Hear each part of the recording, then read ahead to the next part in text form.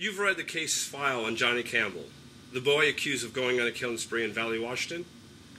Yes, I've seen a limited amount of the file.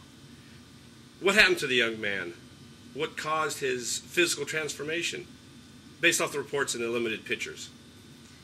Well, we don't have a whole lot of data to go off of, but based on the report that I've seen, I would be comfortable in theorizing that he probably experienced some kind of mutation as a result of being exposed to huge amounts of growth hormone based on the conditions where he was living, and that there perhaps could have been some other type of chemical exposures that caused epigenetic changes in his DNA. Would this have caused him to kill, to rip a man's heart out?